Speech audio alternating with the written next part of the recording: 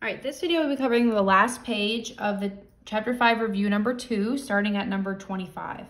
So here we're going to be graphing our lines. At number 25, we see that this equation is in point slope form, which means I know the slope and I know a point on the line just from looking at it. So the slope is -3 because it's always just the number right in front of the parentheses. The point, however, you have to remember that it's opposite of how it looks in the equation. So if this is a +7 here, it's a -7 in my point. And if this is a -6 in the equation, it's a +6 in my point. So now that I know the slope and the points, I'm going to graph the point first. So I'm going to go to the point -7, 6. So I'm going to start at the origin. I'm going to go back to -7. And then I'm going to go up to 6. Okay, so I've plotted that point. Now I'm going to do my slope. So my slope is -3/1. Which in words means down 3, right 1. So starting at my points, I'm going to go down 3, right 1, and plot a point. Down 3, right 1, and plot a point. So you want to have at least 3 points if you can. And then you're going to connect that, extending beyond the points and including arrowheads. The next one is a special case. This is y equals a number, which is a horizontal line. Y equals a number, slope is 0, horizontal line. So I'm going to go on the y-axis to -6. And I'm going to draw a horizontal line going through that point at -6. Okay, number 27 is the opposite. This is our vertical line. This is our other special case because it's x equals a number. It's an undefined slope, vertical line. So I'm going to go on the x-axis to +8. And then I'm going to draw a vertical line going through that point. Okay, number 28 is in standard form. And so remember, there's two ways that you can graph standard form. You can convert it to y equals mx plus b, meaning you would solve for y, or you can find the x and y intercepts. So I'm going to find the x and y intercepts on this one, but again, you can do it the other way if you'd like. So for the x-intercept, I would plug in 0 for y, which means that -2y would go away. So I really just have -5x is equal to 10. If I divide both sides by -5, I see x is equal to -2. So my x-intercept is at -2. For the y-intercept, that's when I would plug in 0 for x. And so that -5x would go away and I would be left with -2y equals 10. I divide both sides by -2, so y would be -5. So my y-intercept would be down at -5. Okay, so I found the x and y intercepts. I use a straight edge to connect them, extending beyond the points and including arrowheads. Okay, the next one is in slope-intercept form, which means the slope is -2/3 and the y-intercept is -5. So I'm going to graph the y-intercept first. So I'm going to go on the y-axis down to -5 and plot a point. And then I'm going to apply my slope. So if my slope is -2/3, that means down to right 3. So starting from my y-intercept, I'm going to go down to right 3. Or I can go up to left 3. Either way. I have 3 points. I'm going to connect them with my straight edge and include arrowheads.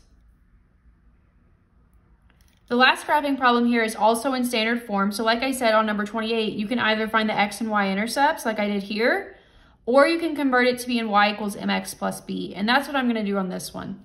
So I'm going to subtract 5x from both sides. -4y is equal to -5x minus 24. I divide both sides by -4. And remember, when we divide both, this right-hand side by -4, we want to divide each piece on top by -4. So -5 divided by -4 is really just 5/4. -24 divided by -4 is just +6. Okay, So here I know the slope is 5/4 and I know the y-intercept is 6. So I'm going to go up on my y-axis to 6 and plot a point. And then my slope is 5/4. So starting at my y-axis, I'm going to go up 5. 1, 2, 3, 4, 5. Well, if you look there, I go off the graph. So I don't want to do that.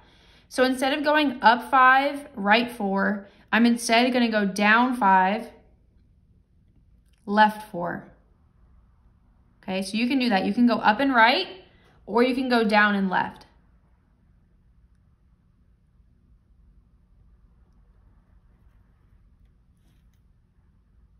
Okay, so I have my 3 points. I'm going to connect and include arrowheads. Okay, the last problem on this page is another word problem. And it says an oil tank is being filled at a constant rate.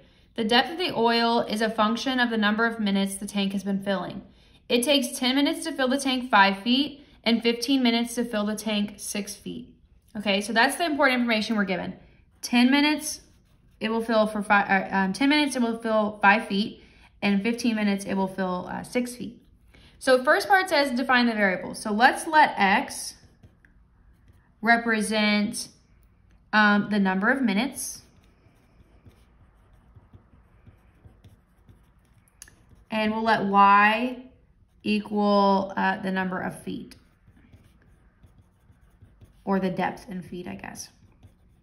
Okay, now, the reason I let x represent the number of minutes is because x is your independent variable and y is always your dependent variable, okay? So x is always independent, y is always dependent, okay? And so the feet, the number of feet depends upon the number of minutes it's been filling and not the other way around. So your minutes are independent, they don't rely on anything else. So that's how you know to do that. Now the second part says name the 2 points given. So the 2 points given are here in this last sentence. For 10 minutes, it fills 5 feet. And for 15 minutes, it fills 6 feet. Okay, again, x is minutes, y is feet. So this should have been minutes, comma, feet, which is what we did. Minutes, comma, feet, minutes, comma, feet. Then it says find the rate of change, which just means slope, and then include the label. So we're gonna find the slope. So I have 6 minus 5 over 15 minus 10, which is 1 over 5. Okay, and again, this is y over x. So this is feet over minute. So this says 1 foot per 5 minutes. So we can say the tank fills up 1 foot per 5 minutes. So every 5 minutes, the tank increases by a foot. The depth of the tank increases by a foot. It says write a linear equation in point slope form and in slope intercept. So we want point slope form and slope intercept form. That models the situation above. So first we'll do point slope form. Now for point slope form, we need a point and we need a slope. Well, here we have points. And here we have the slope. So I'm just gonna pick one of these points and I'm gonna pick this first point here. I'm gonna use that point and this slope to write point slope. So y minus 5 is equal to 1/5 times x minus 10. Okay, so that's point slope. That's the first thing I needed.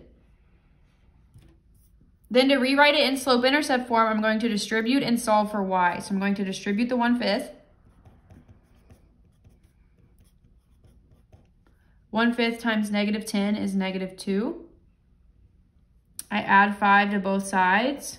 So y is equal to 1/5 x plus 3. So that's the slope intercept form. This is the point slope form. Then it says, what is the real world meaning of the slope? So again, slope and rate of change mean the same thing. So if the slope is 1/5, it's what we already set up here.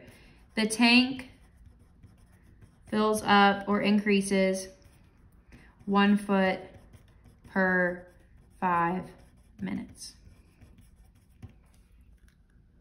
Okay, and what's the real world meaning of the y-intercept? Well, the y-intercept is 3. We can tell that from here.